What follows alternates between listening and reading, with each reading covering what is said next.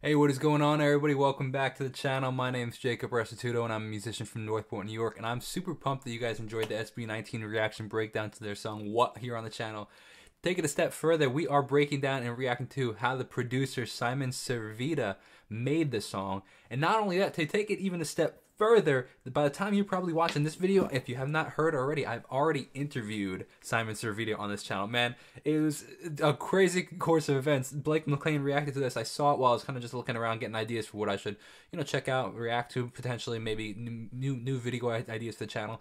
Blake McLean reacts to it. I see it. I'm like, let me check this out. I start watching this guy's video. I'm like 2 minutes in. I'm like, this is pretty sick. I should react to this song. It's pretty cool. I react to the song. I reach out to Simon Servida, Servida Music.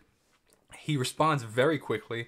And he's like, hey, I'm down today. I'm like, perfect. Sounds good. I'll see you soon. So if you have not seen it already, definitely go and check out after this video. Go and check out my interview with Simon. I'm really looking forward to it. I'm actually filming it in like a couple of minutes, so I wanted to watch this video and see the breakdown of how he made it, so I can just get a little more insight into it. And I figured, you know what? Why not react to it too, so you guys can enjoy just a little bit of extra thoughts that I have about it. So I'm looking forward to seeing this. As always, if you have not subscribed yet, please consider doing so. If you want to check out my music, Jacob Restituto, wherever you listen. And let's see what we got. This is how Simon Servida, Servida Music, and I hope I'm pronouncing that properly, produced the #1 song in the country, SB19 What? 500K views in 3 hours? That's me. That's my name. I made this.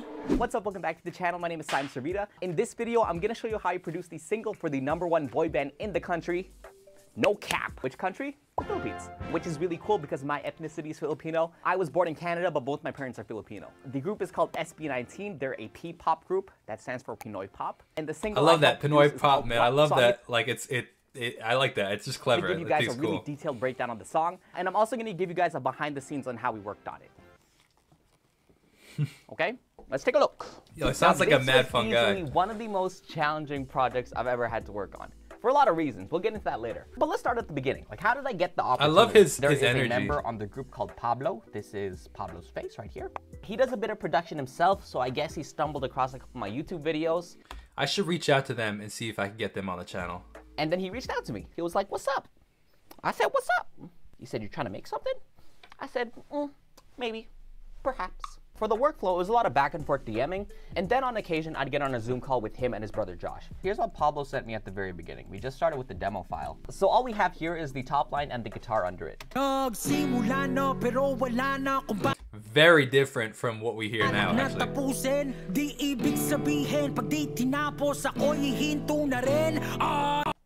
No, my bad. I didn't know it was going to be fresh like that. Not to be completely honest, I don't know what they're saying. I'm Filipino. I thought I knew Tagalog. But looking back, apparently I only know Tagalog that's used in a household setting. Hoy, halika dito. Kukurutin kita. Pangit mo. So if somebody can translate this, I'd really appreciate it. There's actually a switch up in the song. So it goes from 112 BPM to 112. This is fascinating. Then 96. I never had to work on a song. That's hard to transition like that.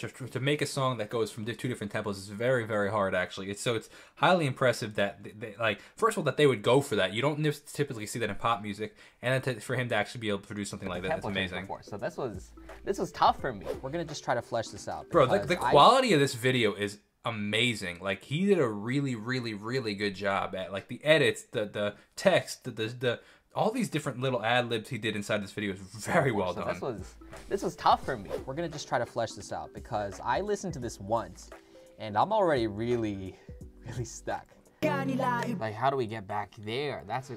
Pare-pares lang tayo may pagkakaiba, diba? Ika nila ibang mundo nilaharas. What? And then the chorus, which is 96. Oh, building that. So he's building out some piano chords right there.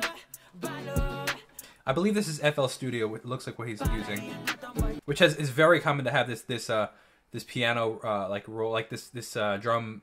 What's the word I'm looking at? Like this drum machine kind of thing is very distinct to FL Studio. That's cool.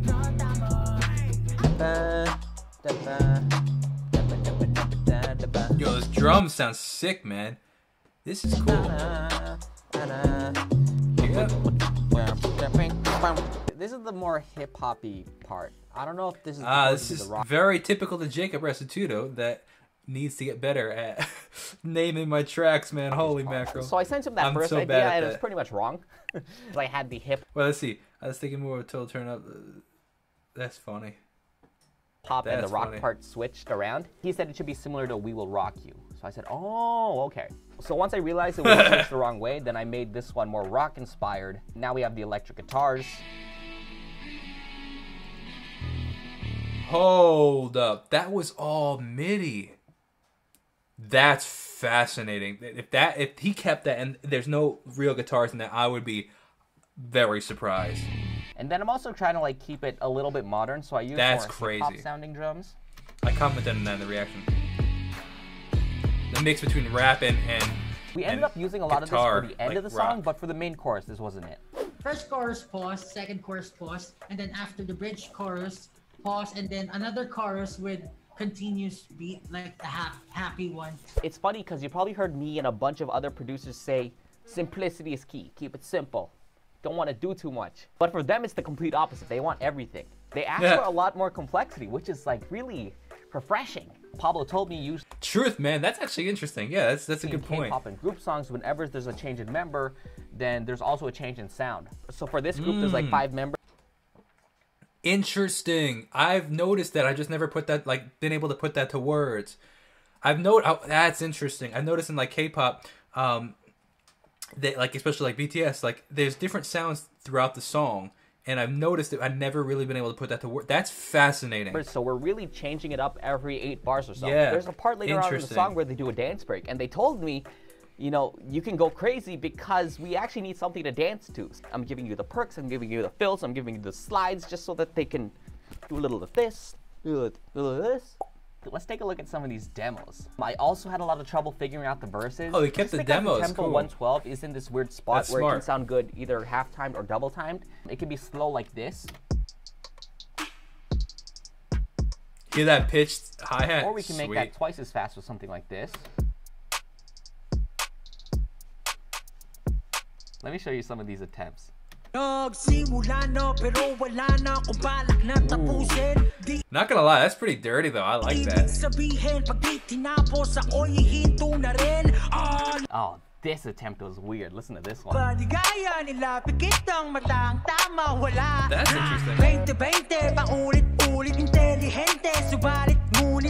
Yeah, that's kind of cool. It's got a bit of more of the what's it called? The K-pop feel to it. There was around 10 arrangements, and I think at around arrangement 5 is when we had a good idea of what the song's gonna be. And then after that, it was just fine-tuning, fine-tuning, fine-tuning. For the verse, we ended up going with this really spaced out brass melody. I'm surprised how much MIDI he used, man. Layer that with this high lead thing. Yeah. For this one, the drums are really simple because we wanted to drop it halfway in. I love that he filmed this video.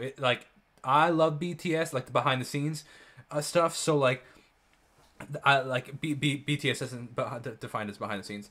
I love making it. I love watching it, and I love that he did it, man. So good. And he's so animated. It's fun, man. Yeah. Same pattern as this one, the first one, but this one is like cut, but this one is continuous. So. Gotcha. And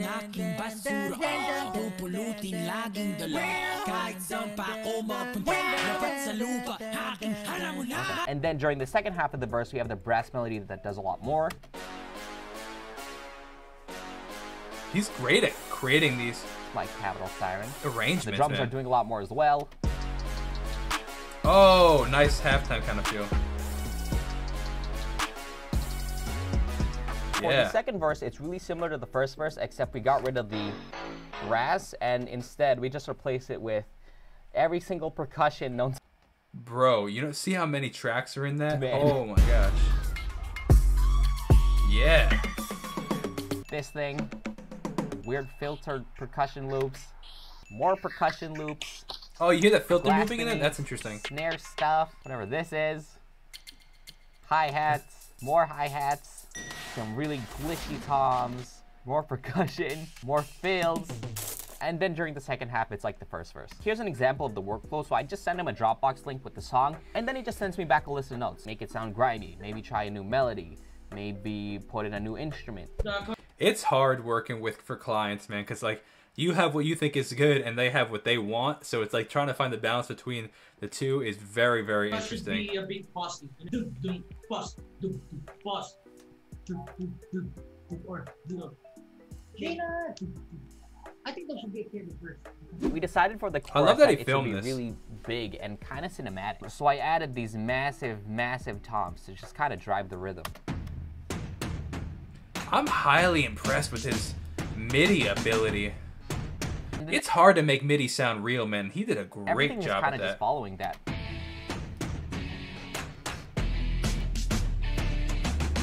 I like the syncopation, emphasizing that upbeat.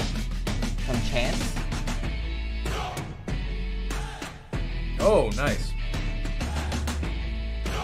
For the intro, they wanted the main melody of the hook, but that turned into this big marching band brass idea. I think this was the first attempt.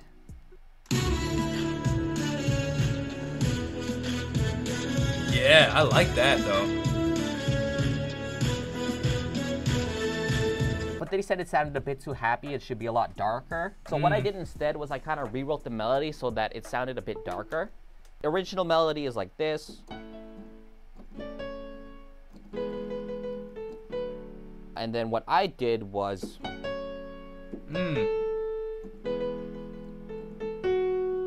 Wow, he had some really interesting dissonant chords. I gotta hurry up his reaction. My interview with him starts in 13 minutes, so we still got 5 minutes left in this video. Oh yeah, it's way darker. Wow, dude, these MIDI horns sound unbelievable. You hear the expression that he's put in there? That's a big difference. Creating that expression, the extra, that's what a real horn. The dynamics is real to a horn, and you lose that often in MIDI. He did a good job with that. And then just some marching band style drums to go with it. I love the percussion work, man. So good. Man, one of the reasons this was such a difficult project was because I was being stupid. As you saw before, we went through a bunch of arrangements and different demos. This guy's mad and cool. Since I'm so lazy, instead of deleting all these instruments, I just kept adding them onto the project. And then it was just this big file where there's too many plugins and there's too many sounds and every single track in my mixer chain is used up. It was just a lot of me wasting time waiting for stuff to load, and then it ended up crashing and I'd lose entire hours just trying to render stuff out. It was a lot of this. A little blue circle and just praying this thing doesn't crash.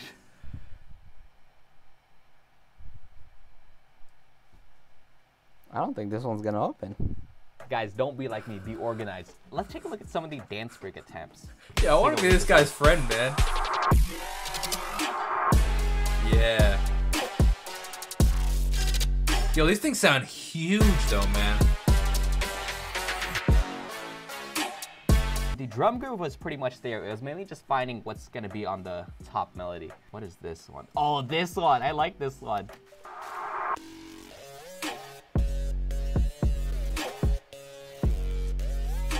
Bro, that's grimy.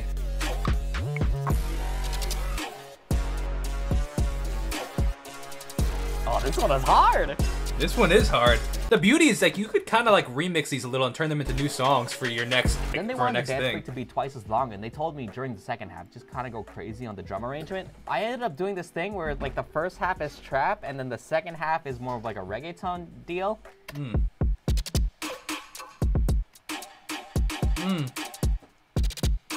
And then there's a bunch of weird like fills. Bro, his drums are dirty hits, man. Yeah, like this melody was cool, but it didn't sound like anything from the rest of the song, so we decided that it should kind of sound similar to the intro I made.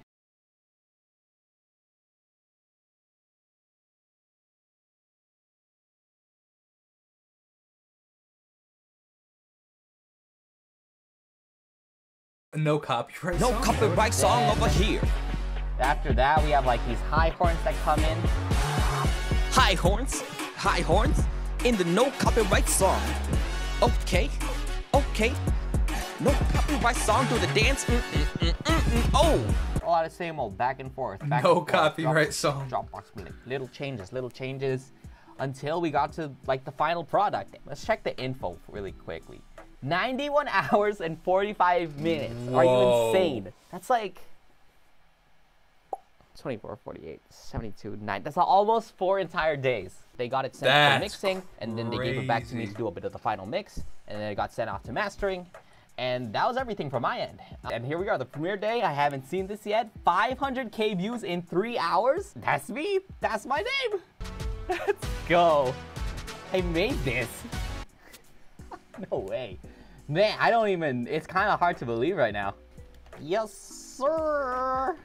It's been 3 hours. Look at all these reactions. Wow. I gotta watch all of these. This is gonna take up my whole day.